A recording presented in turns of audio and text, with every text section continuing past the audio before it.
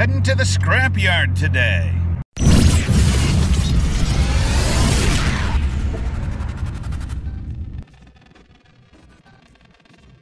Hey, what's going on, everybody? Jason with HOJ Forge.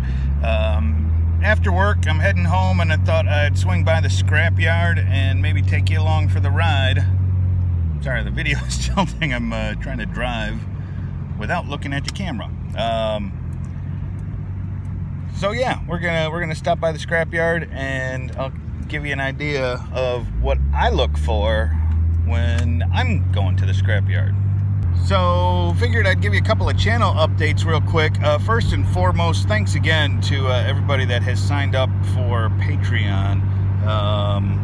In most cases, there's always 2 videos. Now, with this one today, you know, it's just a trip to the scrapyard, so there's not going to be with the Tong video last night for the Forging It Forward. I didn't do a separate Patreon, but most of the time there's 2 videos. There's a normal YouTube one, and then there's an expanded one for Patreon. So you know, you get a little more detail, you get a little more of my thought process of what I go through when I'm forging something up. And so I'm trying to give you your money's worth for signing up. It's $1 a month, and you know, I'm hoping it's worth it to you guys, and so far y'all seem to be liking it, so thank you so much. So I'm at my favorite scrap place, and it's just a little privately owned one right next to the big corporate one. And I actually like this little private one better. There's better scrap at the one next door, but I don't know, they're kind of jerks. So I like this one. All right, so hopefully the wind isn't so bad, and I can tell you about the other thing. I'm starting a Facebook group. It's about 20 hours since I posted that video about the Forging It Forward, and the response has been amazing. Lots of people wanting to get involved, some people, you know, looking for help, some people wanting to mentor, some people wanting to offer tools to people that need tools. And I thought I'd just start a Facebook group to try and help facilitate the meeting of the new guys with the guys that you know, a little more seasoned and can offer the help. So I'll put a link in the description, and I'm really looking for people, if you know anything about Facebook groups, because I don't know anything about them. I'm a member of a couple of them, but I don't know how to run them or anything. So if there's anyone with knowledge and would like to get involved with that aspect of it, that would be fantastico. So this is my favorite scrapyard. I love this scrapyard. You can find just about anything depending on the day at this scrapyard.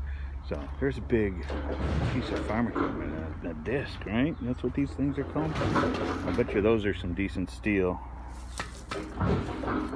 I didn't bring my tools with me to even attempt to try and pull those off, though, but you can always find something cool here.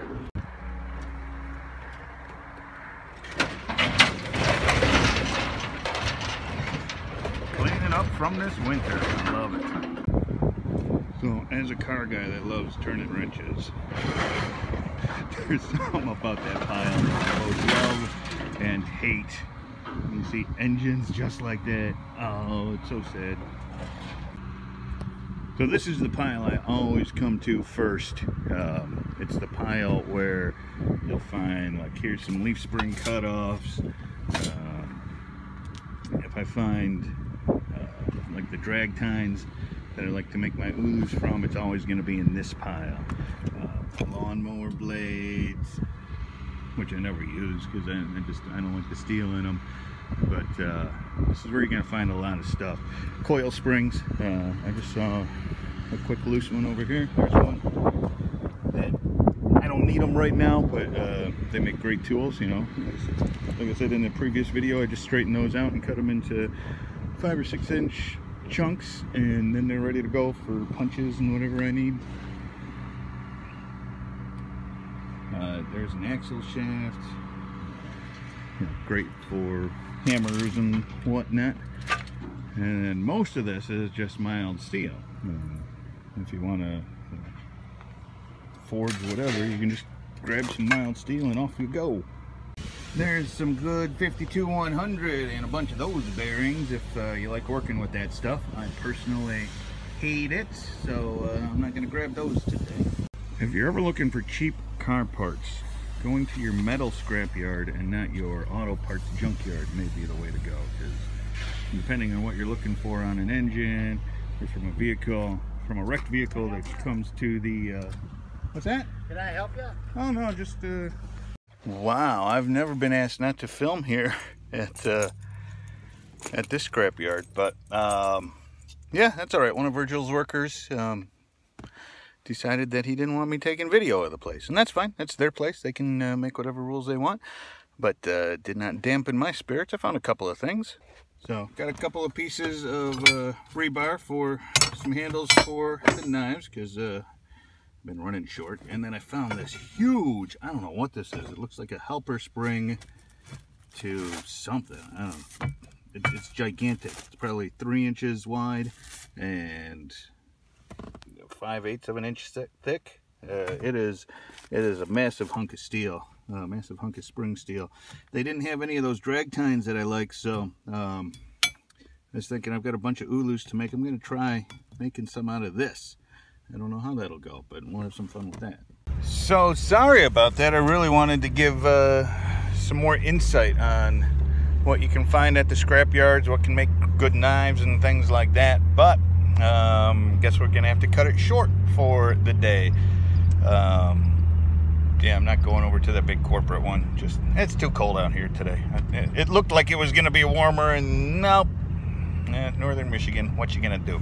So we'll just cut it a little short for this video, but a couple of little insights before I got cut off about what you can find at the scrapyard. And please, if you'd like to help out with the Facebook channel for the Forging It Forward, please get a hold of me and let me know. It's brand spanking new as of the making of this video. I think I'm the only member, so that's how new it is. But we'll get it going, and hopefully it'll help some people out. I will catch you all on the next video. Have a great day and be safe.